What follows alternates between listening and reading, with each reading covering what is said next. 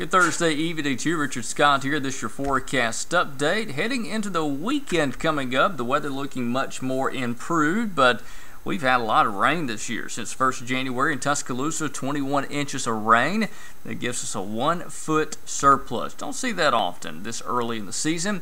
Currently 41 in Tuscaloosa. Again, we're approaching 10 o'clock on this Thursday night. Wind out of the north at 13. Clouds are moving out. The rain is finally out of here. Still got river flood warnings in effect. The green polygons representing that. So if you live in a flood zone or flooded river, certainly use caution.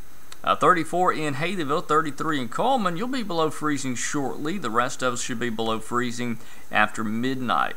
Clear air beginning to come in, but we've had a lot of rain since Monday. Most areas picking up between about 1 and 4 inches, really mostly 2 to 4 inches of rainfall, generally speaking. So for tonight, we will be falling. I do expect temperatures in the low 30s for Tuscaloosa and Birmingham, mid to upper 30s down to the south of Montgomery if you're down over South Alabama. But again, the further north you go, the most likely you'll see a freeze.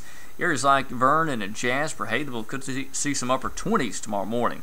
Again, at 6 a.m. Friday morning.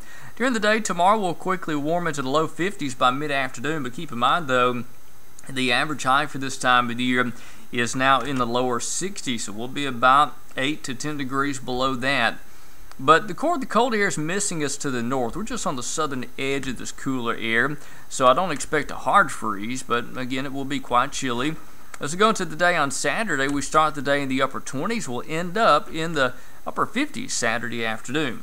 Plenty of sunshine on Saturday, even on Friday. Sunday, we'll notice clouds beginning to increase. So again, things settle down for just a bit. Then Monday, some rain comes in. Then some pretty chilly air by the middle and end of next week. But I don't think it's going to last very long, maybe 3 or 4 days. So for tonight, 30. Tomorrow, we'll top out in the lower 50s. Sunny, cool. Cold Saturday morning, but again, a seasonal day, close to seasonal averages. Again, look for temperatures to be rebounding quickly by next week.